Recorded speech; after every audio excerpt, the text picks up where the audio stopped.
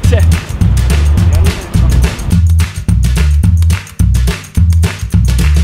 Trying battle.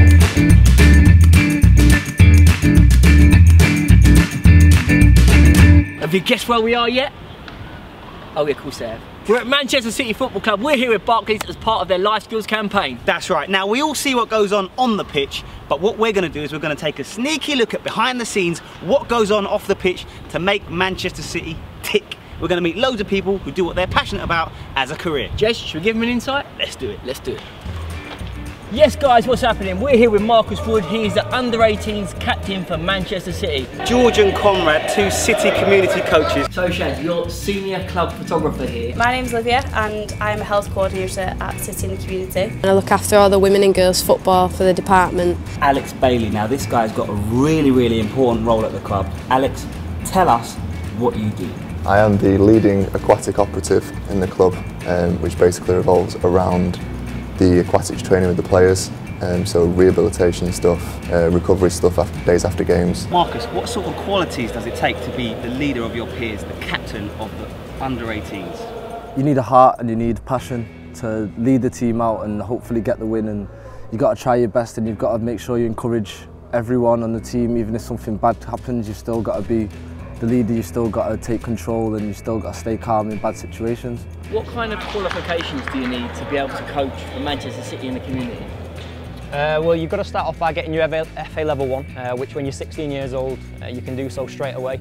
And then you've just got to kind of build up experience. And then obviously from getting your level 1, it goes on to your FA level 2, and then you can become more of an experienced coach and go into your UEFA B. But the minimum for City in the community is a level 2 coach. How old were you when you realised that you were passionate about coaching? For me, it was when I was around about 14. So I played for Stockport County and I wasn't offered a contract to continue. And then I had to kind of look at another route or another pathway to stay within football. So then I looked from there, how can I get involved, and volunteering through City in the community was one of the options for me. Bill, despite the fact that we're not pro footballers, we're still doing what we're passionate about as a career. Of course we are, we're incredibly blessed. And you guys have got to realise that if you don't, your goal might be to make it a pro footballer, but if you don't reach there, there's so many other avenues you can take within the sport you love. So remember, keep your options open, keep working at it, and you will get there. Since you were 8 years old, it was always your passion to be a photographer. Yep. And now your career is your passion. Yes, completely. That's the dream. Oh, completely. What advice would you give to young people in terms of following their passion? I would say you've got to keep focused and just think, right, okay, this is what I love. Don't let anybody distract you from what you love. People will advise you to say you should do this, you should do that. As long as you do what you love, it will carry you through.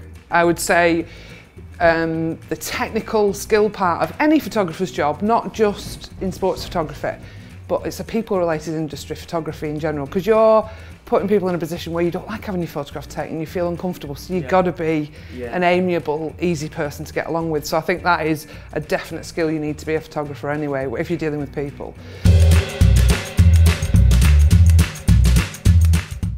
Now Barclays are offering this amazing opportunity for young people to get work experience with clubs and foundations.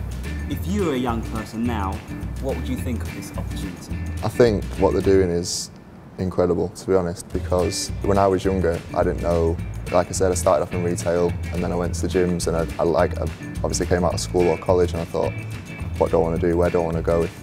If you have got something in your mind and you can go to, like, you want to work in a sports club and you can go to Barclays and they'll put you in the right direction. I mean, that's a step in the right direction. It's a door opened. And if you take the opportunity and you work hard and you stay professional, like I said, you're bound to make good impressions and make a career for yourself. Now you two are obviously passionate about sport, children, diet, health.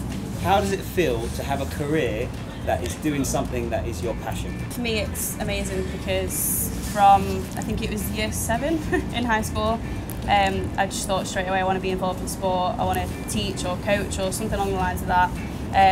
Obviously went to sixth form, did sport qualifications there, went to uni and did sport development, so it was just, it's great for me to have graduated this year and to come straight into a job that's like what I want to do is just brilliant for me, like, I absolutely love it. So there we have it, it's chucking down with rain.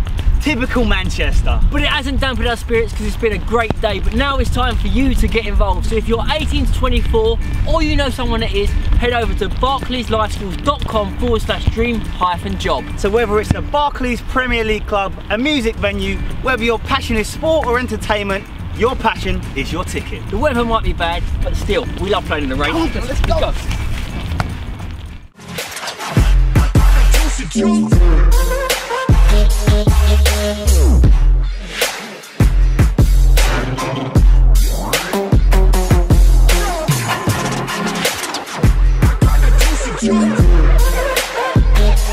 Juicy juice.